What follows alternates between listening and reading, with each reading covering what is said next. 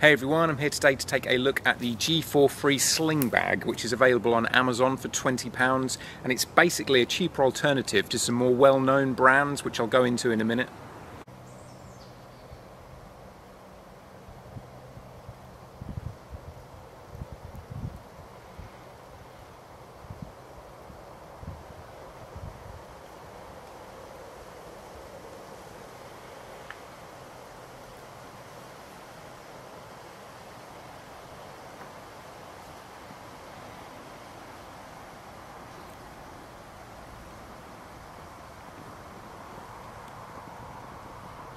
Now, I'm sure some of you will recognise this design. It's based on the Maxpedition Jumbo Versipack. VanQuest also did the Mobius V Packer. Both almost the same, very nigh on identical bags, and this is much the same. It's the same basic design, but this is made of cheaper materials. That's why it's only £20, whereas the VanQuest and the Maxpedition packs are about £100 each. So a big difference. On the front you've got a big clip here, and I say all these clips feel pretty thick and solid. They're not made of cheap plastic, so I don't feel like they're going to break anytime soon. But you've got this main compartment here opens up and you pull that back. You've got a large compartment here with a drawstring at the top, so that helps to secure your items in there. Inside it's got a waterproof material, which I'll show you close up in a minute, and you can fit various things in there. It's quite, you could fit a good 2 litres in there. A 2 litre water canteen will fit in there. Then on the front you've got a pouch there that just slides things in, doesn't close up, so it's not all that secure. Though when you've got that clipped closed, that does hold the front pocket there, so it's not zipped up closed, but secure enough. But you don't want to put anything particularly important in there. I just put tissues in. Got a zip up pouch at the front here, which has another slip pouch there, as well as a clip. So if you want to put your keys or something on there and not have to worry about them falling out if you accidentally leave this unzipped or it comes unzipped, you can clip them on there. You see the zippers are all very easy to grab because they've got a bit of cord on. So, and there's 2 zippers on most of the pouches as well, so you can zip up from either side. On the side here you've got another slip pouch there, as well as a zip up one, smaller one there, and another little slip pouch inside. So there's a lot of different pockets here. Most of them zip up, and then, you know, ones like this that don't, to put less important items in, but a lot of storage space. There's also, as you go up to where the strap is, another pocket here, which I had hoped to put a multi-tool in, but it doesn't quite fit the way I would like. My multi-tool is a pretty standard size multi-tool, and even though it does fit in there and you can clip it closed, it kind of sticks out a bit at the top there, and the top flap of the pouch doesn't fold completely down because it's just too small basically. So you've got the clip sticking upright and it kind of sticks out like that, which I don't like because that could easily catch on things. It just seems generally a bit awkward and clumsy. So I probably won't be using that for my multi-tool, unfortunately, but that seems to be what that pocket's designed for. Maybe if you've got a smaller one or a Swiss Army knife, that would fit in there better. And then each side of here you've got some little loops that I guess you could put a pen in there if the pen has a clip to hold on to it. I don't really have much use for these though, but like I say, you could fit a few pens through there that have clips to hold on, as there's nothing at the bottom to secure anything in these hoops. On the top of the flap here for the main compartment there's another pouch, which I have got my multi-tool in. That's kind of the perfect size for what I would consider a standard multi-tool, maybe a bit more secure than the other pocket. You can see there's lots of molly straps here as well, and there's some going up there where the strap that goes over your shoulder is. On the side of the pack there's a few there, so you can add things to this as well with the molly system.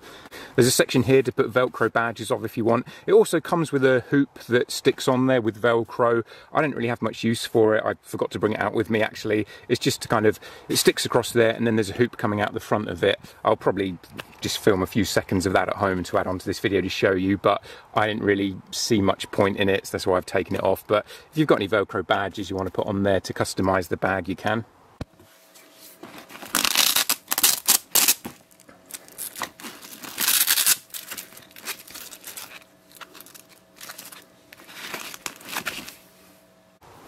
And then here there's another compartment going into that front flap,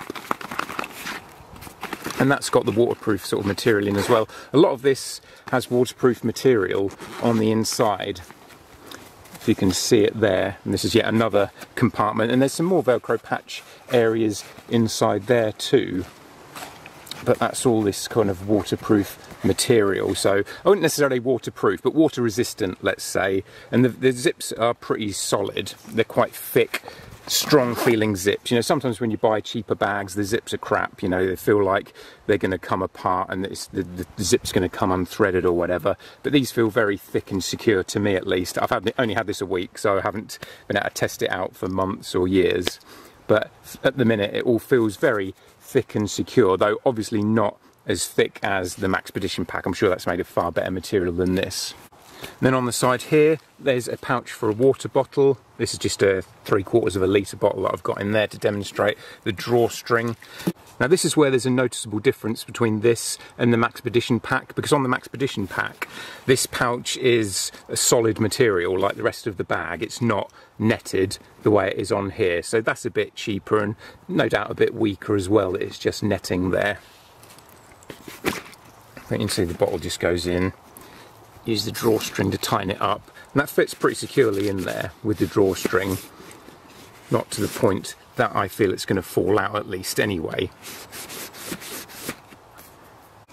Now if we go into the main compartment,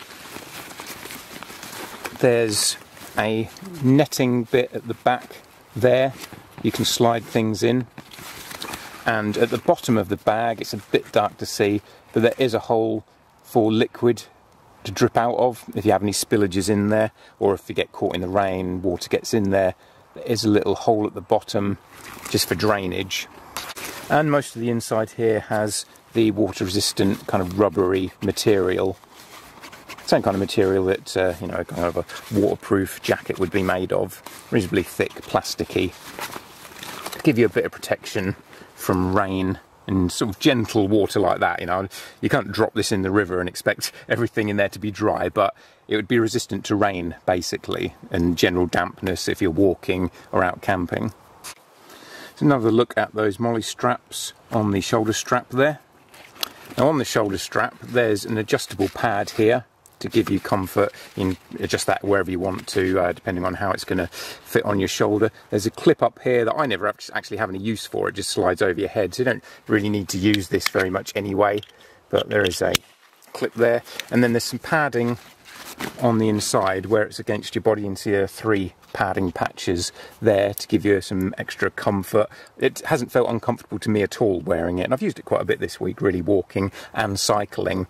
The one thing that's really handy on this is this Velcro loop here, and that's so that you can attach this to your belt that's around your waist to make it more secure against your body. And if you're running or cycling, that's really handy, because otherwise it can slide around a bit on your body, or it can kind of bang against you a bit. It just feels more secure and less like it's going to slide around and get in the way or knock on things if you can have that attached to your belt as well as the strap around your shoulder.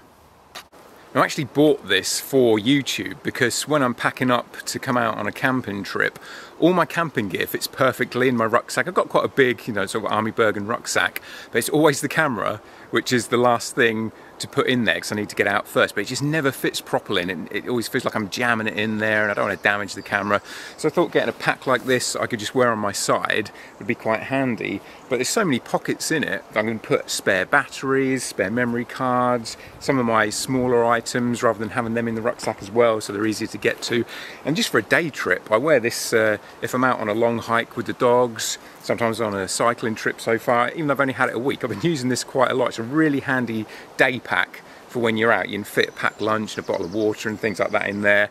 At the minute I've got a tennis ball and some doggy treats in there for the dogs. So really nice pack for the sake of £20 as well. Now how long it's going to last I can't tell you, but it doesn't feel too cheap. I've had cheap rucksacks before, and you can feel that the material it's made of is going to start to fray and come apart because it's that cheap sort of material and the straps don't feel very secure. But this feels pretty thick and pretty hardy, And especially because it's got that rubbery inner material to give it the water resistance, that helps to give it a more solid feel too. All the clips feel nice and strong as well, and like they're made of decent durable plastic, not the cheaper plastic that's going to snap after you've used it for 6 months or a year or whatever. So I'm pretty impressed with this, and compared to the other packs that are £100 plus, though I imagine they would last forever. I've never actually handled one of those Maxpedition packs, but I've seen them, seen other videos of them. They look like the sort of pack that's going to last you a lifetime. This probably not, depending on how much hardware you're going to put it through. But I think it would last a decent amount of time for the sake of £20. So, you know, £100 but a lifetime's use might actually be better value than £20 for a few years' use. I don't know, but I'm looking forward to seeing how long this lasts me, basically. Now, it's more designed to wear on your right-hand side, but I have worn it over my left, and it was just as comfortable. I didn't have a problem with that. So really, you could wear it either side. I don't think it's going to be a problem. When I wear it over my left side, I find that it's more comfortable to have it more round to the back like that, whereas when I have it on my right hand side, it sort of rests more comfortably on my side. But in some ways I actually prefer having it around the back rather than on my side. But this would also make a pretty good survival pack if you wanted, you know, a 24-hour bug out bag or whatever, an emergency pack just to grab if shit hits the fan. I think you'd fit a decent amount in this, and it'd be quite a handy size rather than having something that's too big and clumsy. You could, you know, keep this in the boot of your car, keep it in a cupboard by the door, ready to go. Basically, it's an in case of emergency pack that you can grab and go. I'll leave a link in the description if you're interested in this and want to take a look at the specs on Amazon. This isn't something I've been sent for free. You know, every now and then I do get things sent to me for free to review, flashlights, radios, knives and things. But this is something I purchased myself just because I like the look of it. And I thought I'd give you guys a look as well and see what you think. So thanks for watching, and I'll catch you again soon.